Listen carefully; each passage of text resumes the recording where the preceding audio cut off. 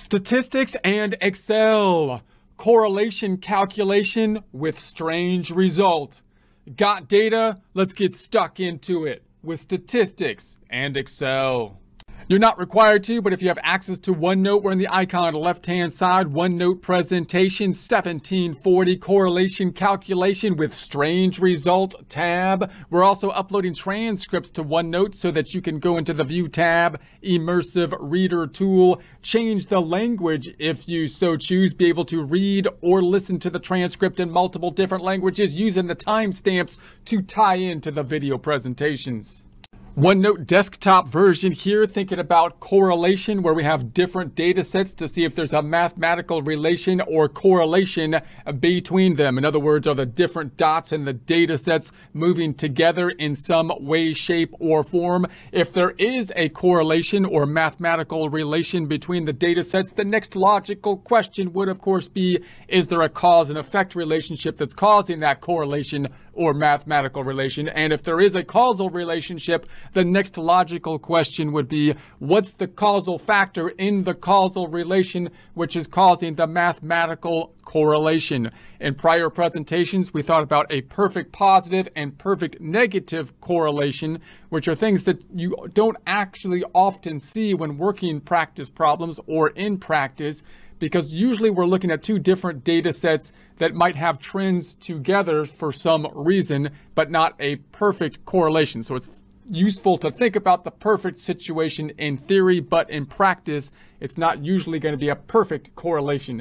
We then looked at an example with a few data points so that we can see an imperfect correlation with a few data points so we can analyze it fairly easily. We then looked at a correlation where we had random data sets that we generated so we can see how we generated the data sets and what the correlation between them were. Now we're looking at a situation where we're going to get an unusual result with the correlation, this being a reminder that, like any statistics, that we can't simply rely on one number all the time. We still have to use our intuition. We still have to think about what is actually happening here, what is it telling us, and oftentimes we have to look at things from multiple angles if we want to get a proper perspective about what the data is actually telling us. So we're going to construct our data this way. We're going to have an X and a Y, this being our two different data sets. And we're just going to pick an X and a Y and see whether or not they're correlated. The points we're going to be plotting are X and Y are 1, X and Y are 2, X and Y are 3, X and Y are 4, X and Y are 5. Wow, they seem very correlated. But then the last one, you've got X is 0 and Y is 7.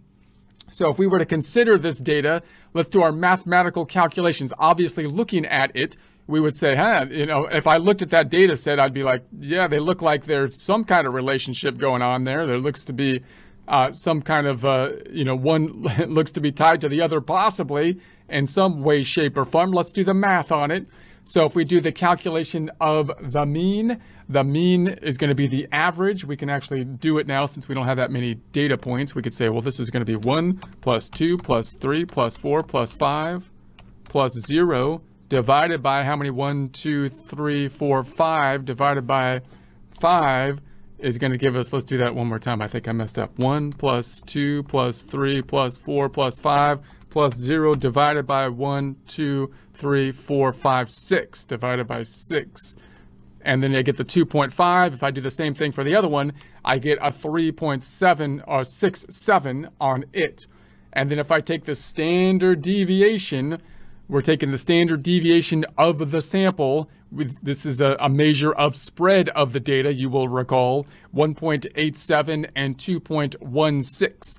Now let's do our mathematical calculation, taking in essence the z-scores of the first data set, each point minus the mean divided by the standard deviation, times each point, same z-score of the second, divided by n minus 1.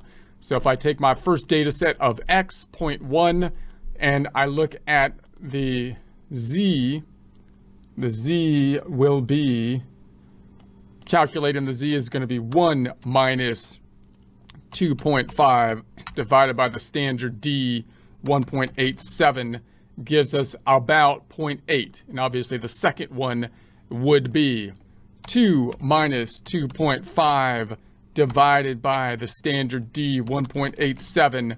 That's going to be the 0.27